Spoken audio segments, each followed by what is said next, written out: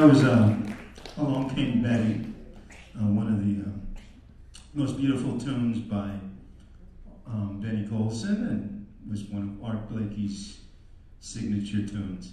And this is Aruan Ortiz.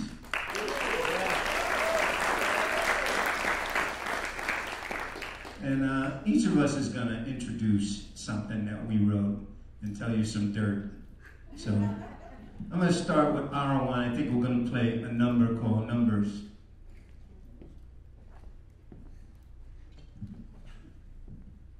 Hello. Yeah, this is not my strength actually. Talking is not my thing. Yeah, but well, I will introduce this tune called Numbers. I'm very fan of like bulbs and kind of thing, like so many other great composers. And I like the decaphonism and serialism and all that kind of thing. And I was when I wrote this tune, I was based on kind of how you can make I would say a beautiful tune. That's what I think. Without repeat any note, so you go a series series of notes without repeating any of them, and still kind of make it like a love song. Sounds good. Yeah. Well, but this is what it is. So now I let you guys to see if you like it or not. You think it's a love song. So this is Numbers. Right.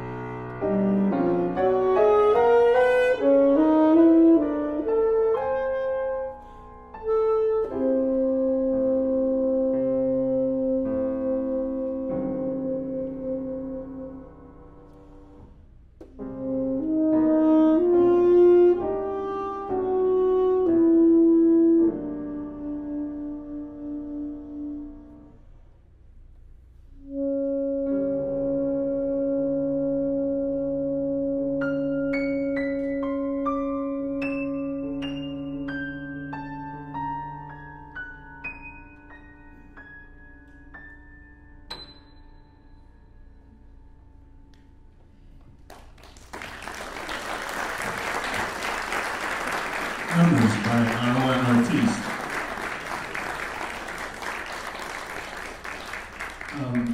Anybody that knows a little about me knows that every once in a while I really get passionate and super nerdy about something. And right now, my super nerdy thing is one of the great American composers, Latin American composers, this guy named Pianist. If you know anything about Brazilian music, before there was samba, there was an idiom called choro. And choro still kind of exists. There's lots of stringed instruments. And it was kind of simple, kind of folky kind of stuff. But then this guy came along, and you know, like when you hear somebody's music, you can tell, oh man, this guy studied. There's counterpoint here. There's voice leading. There's really fancy chords, really beautiful. And you know, most people think Brazilian music, it's all happy. But it's a really interesting idiom because it really combines this European influence with this almost state-sponsored desire to create an identity through music. And that's how we got delivered things like Carmen Miranda. That was all a dictator basically decreed that samba would be the national music. And the same dictator guy wanted to, he looked up to Hitler and Mussolini, yet he picked an African music and he made that Brazilian music. Very interesting. Anyway, getting back to the composer. Pianist came from a family of choro musicians, and he was a great flutist. It's hard to tell why he stopped playing flute, but then he took up tenor sax, and then he had another guy playing the flute, and it's the things he wrote. I'll just play something, and you see what I mean. It's the things he wrote. He was a bad cat. He's my big hero now.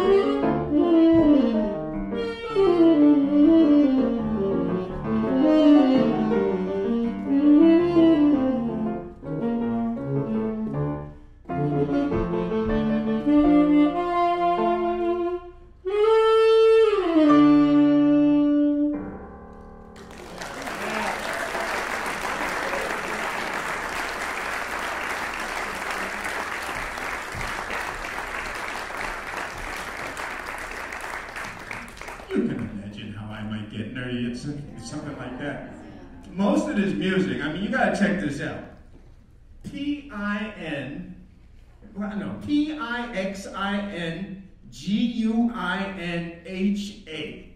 This is this guy's name.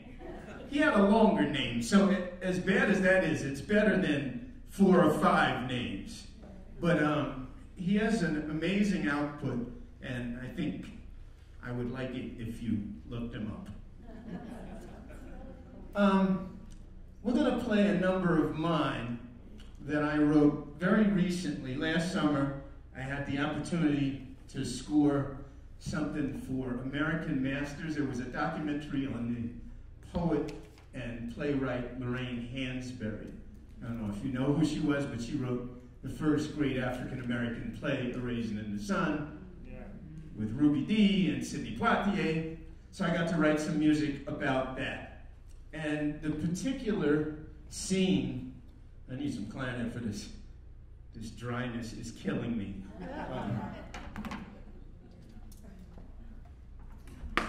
The particular scene that this is written for and about really is her wedding. And she was like she was gay before you could say that you were gay, she was gay. But then she marries this guy who really kind of takes care of her. They have a very loving relationship, but she's reading Simone de Beauvoir, and she moves out and does all of these things that you would expect somebody to do 20 or 30 years later. And then she just died very suddenly. But this is her wedding music, and it's called Delphian Nuptials. Nuptials. It has an I in it, not a U.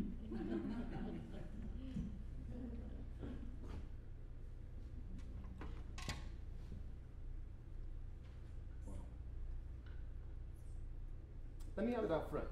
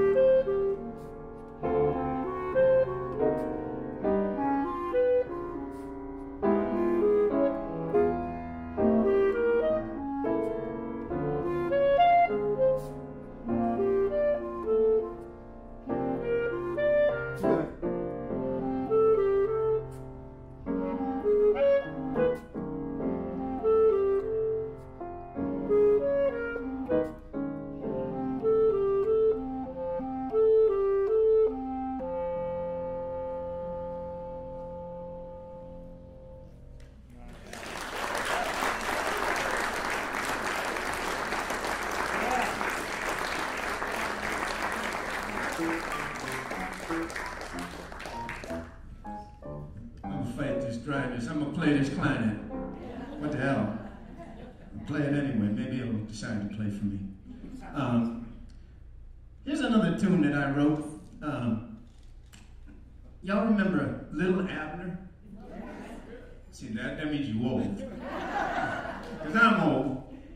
That's the only way you remember that. Little Abner, for all you young zygotes, Little Abner was a cartoon strip. Back when you would buy the Sunday funnies and there would be, you know, you'd have cartoons. And it was like a hillbilly kind of thing, like the Beverly Hillbillies.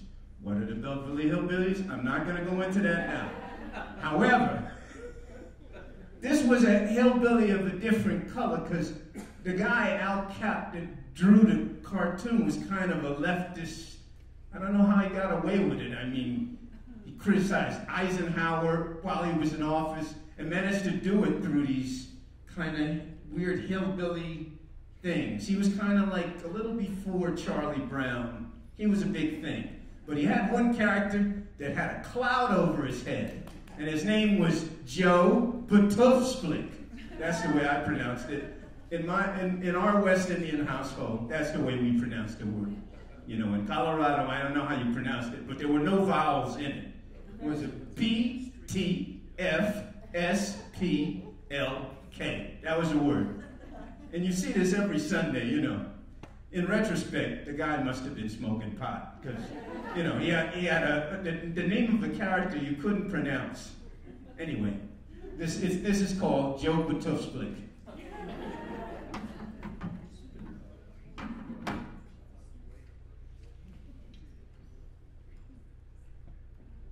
Play out front.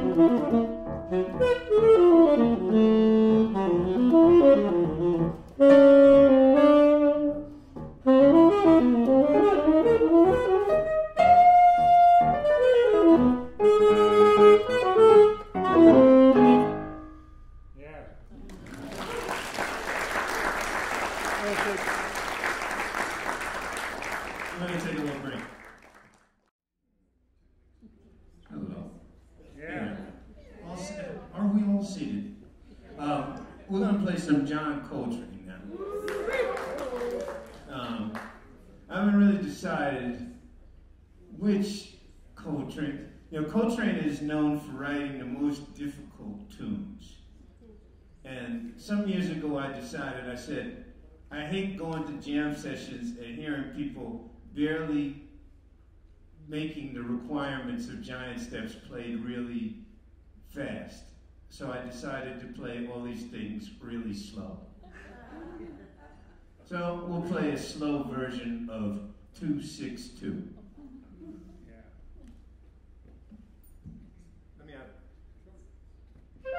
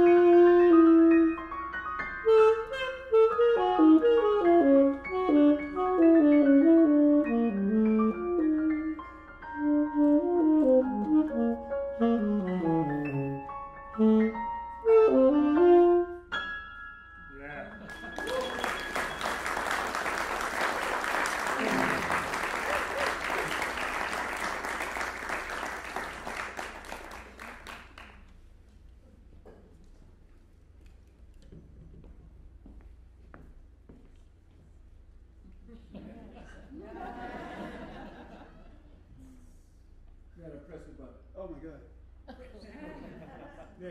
All those high-tech things. Plug for the record. Plug for the record. Yeah, well, yeah, I set it up to the record for about the record. So we made a record.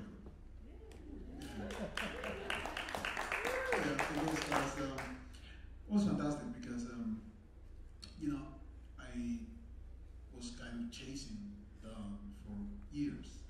So I know his music before I know him, if I met him. So I was like, oh my God, this guy. So they're like a great story. I used to play with a drummer, and I like that background music. And you know, that drummer, his name was Ralph Peterson. He's a great drummer. And by the time that I was kind of playing with him, we brought one of those tunes. And then I asked him, hey Ralph, who wrote that? I said, man, this is Don Byron's record. Don Byron's piece. I said, like, oh my God, the harmony was great. The logic of the harmony was amazing. And I said, well, I need to, you know, to kind of start with him and know him and meet him and kind of share some music. And then finally I could reach him out and I talked to him. We had like a conversation, and then I told him that I love his music. And you know, suddenly he called me to do a gig, and then another gig, and then another gig, etc. And then I have this project with a Swiss label, Intact Records, and they put a tour together for us in Europe. And then they said, well, let's make a record, like a dual record.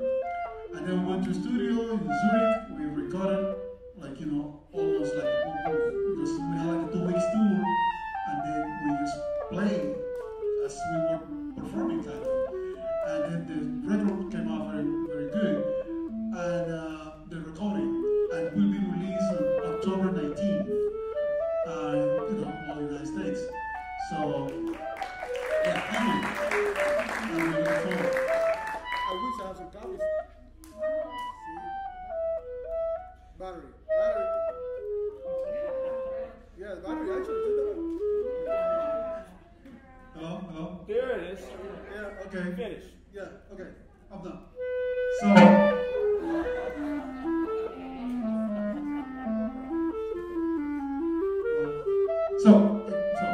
yeah,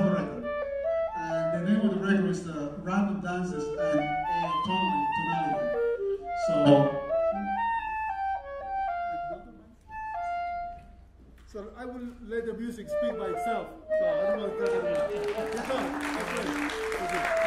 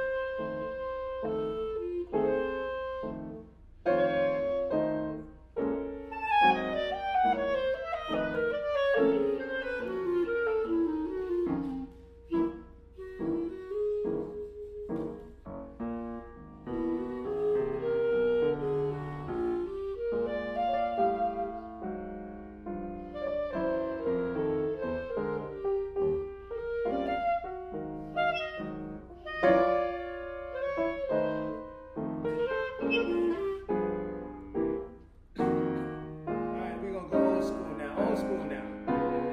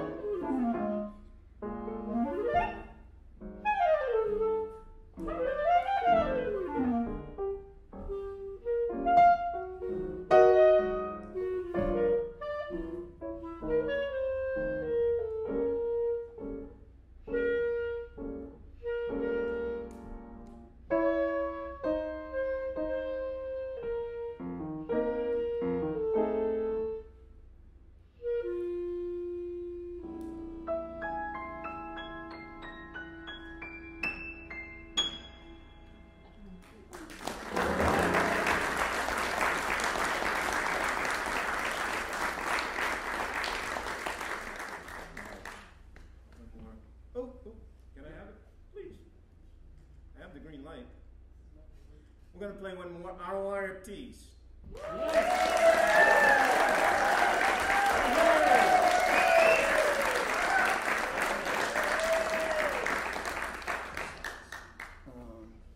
You want to play? Tell me.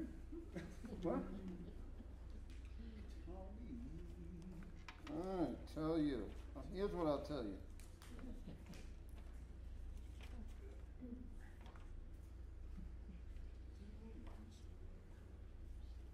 Let's play the mampu. You got it.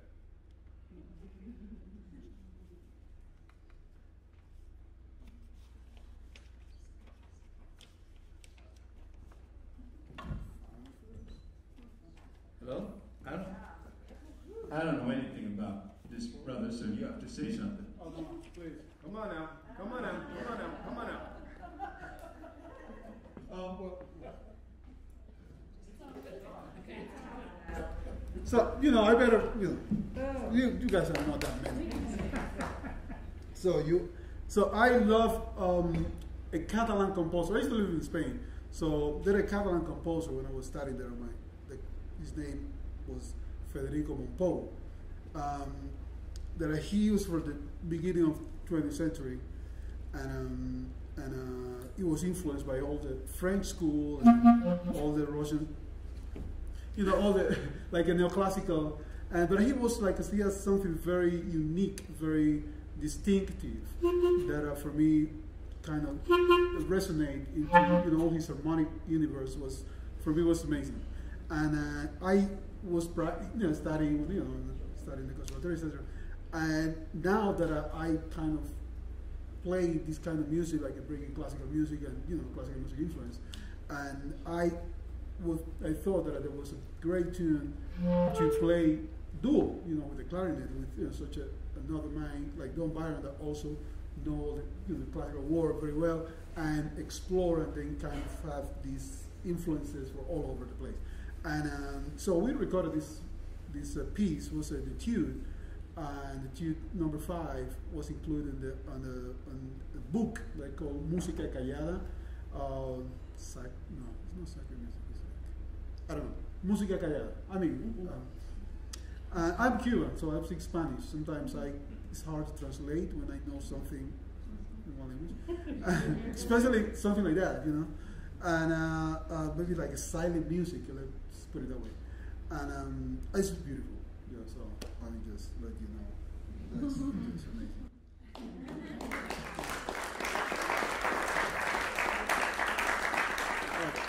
Come on.